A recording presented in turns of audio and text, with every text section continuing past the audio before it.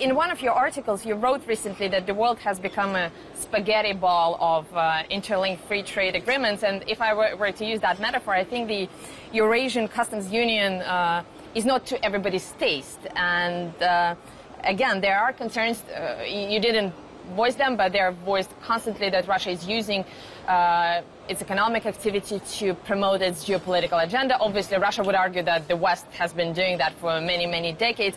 I wonder, though, if this current crisis, not just Ukrainian crisis, but the wider geopolitical crisis, is going to affect how this ball of spaghetti is cooked, how it's seasoned, and how it's consumed. Exactly. I fear it can become into many smaller balls of spaghetti that have no integration between them. And that is my point on turning regional integration into building blocks to global integration instead of becoming a stumbling stone where countries that engage in regional integration suddenly say, okay, we've done it here in our region, so we don't need to trade with anybody else. We need to open them up, especially also for the poorer countries in the region and in the world, because they can easily be left out of the spaghetti ball.